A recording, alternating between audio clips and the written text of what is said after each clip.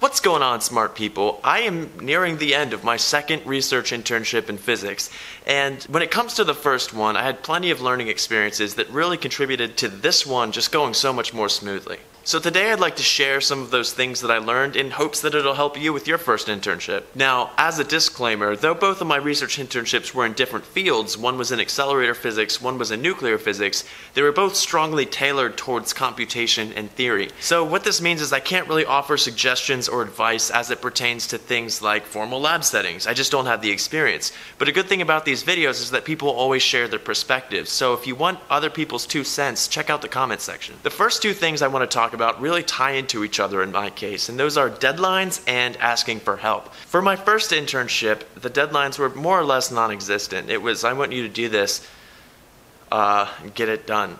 There was no by this point. And what that did is it gave me all the freedom in the world to struggle with the problem as long as I wanted and just beat my head against the wall and tear through literature, and I just felt like I wasn't getting anywhere very quickly. Now, I'm exaggerating a bit on the deadlines. It was more of a ballpark, try to get this done by the end of the week. And I didn't use that as an excuse to slack off. I used that as an excuse to not ask questions. I thought, if he's not too partial to a specific deadline, then if I hit a rough patch, instead of asking for help, I'll just spend more time thinking about it. If I had more strict deadlines, I would have asked for help sooner, and I think this would have sped up the progress of the overall project. If you've seen my other videos, you might know that asking for help was a really hard thing for me to do because it always seemed like you were giving up, and to an extent, you are. But it's also a means of getting further, so it's like sometimes you give up and you get further than you otherwise would have. And now for my second internship, since I'm way more of an intellectual than I was last year, I know that at the end of each meeting to ask, when do you want this done by? It's simple, it works, it's good to have a little fire under you. More general than that, really what you're doing is you're communicating what environment you work best under. Me, I need deadlines. I need to know exactly what target I'm shooting at. Other people say you might have a little bit of anxiety and that deadline scares the shit out of you and it makes you unproductive. Being able to communicate that to your advisor is really important. The next thing that I want to talk about is note-taking, specifically in meetings with your advisor. So what I did for my first research internship is I would not take a single note until after the meeting. I wanted to be there, I wanted to be present, I wanted to listen to what they had to say. Now, I have a terrible memory, and right off the bat, that sounds like a terrible strategy, right? But my thought process was, well, I don't really need to remember it because I'm trying to understand it. So if I was taking notes on every single thing that my advisor had to say, I wouldn't be trying to understand it. I would just trying to catch every single thing and then reread it later.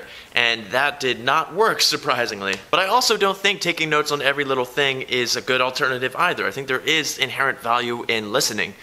So a happy medium is what I suggest. What I'm doing now for this internship is taking notes on key words, key relationships, things like that I can reference later. Because I realized for my internships, I almost never understand something the first time it's explained to me. I need something to refer back to.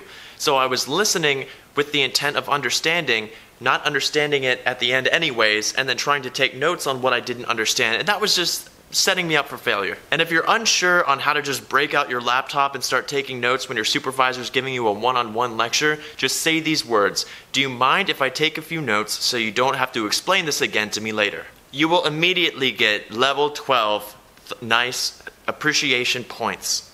Now this next part is probably the most important part in my opinion, and it's not just being able to explain what you're doing, but being able to explain why the hell anyone should care about what you're doing. Why does your research project matter? I found that a great way to motivate your own research is if you can learn to connect dots between your narrow field and adjacent fields. Show that it encompasses more than just that small project that you're working on. For example, for my last research internship, I wrote a multi-objective minimization routine that minimized the slope and kick that corresponds to intermediate electron bunches used in electron cooling.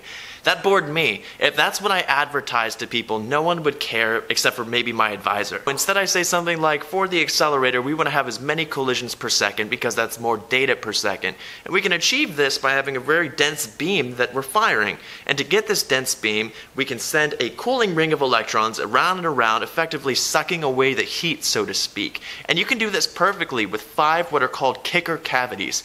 But these things are running around $500,000 a pop plus labor. How good can you do with 4? or 3?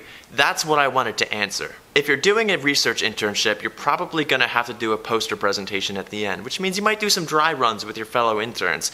And I met plenty of them who knew what they were doing like the back of their hand. They could take apart their experimental stuff and then put it back together. Can you tell I do theory? But some of them, when they would explain, would just go into the detail too quickly, and you could just see the people they were explaining it to, their eyes just starting to gloss over. So just be careful of that. The last thing I want to talk about is, I guess, the extracurriculars that are offered at your internship. Our coordinator for the internship would set up things like movie night and laser tag. I went to none of them. My advice is do the extracurriculars, and here's why. I had this view of I'm here to work, not have fun, and why the hell would I want to get to know people when I'm only going to know them for the 10 weeks anyways, when in reality, a lot of the people that went to these events are still in contact today. So while I was beating my head against the wall coding at 9 o'clock on a Friday night, they were making friends and networking and getting rid of the stress that you sure as hell are going to accumulate over that internship. So I missed out voluntarily, and you shouldn't do that. You should take the opportunity to meet new people. I think I rationalized it to myself by convincing myself that I didn't do enough work or that I was falling behind or something like that, but you'd be surprised how much you're actually doing. You deserve it. But that's going to do it for this video. I hope you found it helpful, and like I said at the beginning, be sure to check the comment section for other people sharing their perspectives, and I'll see you guys there.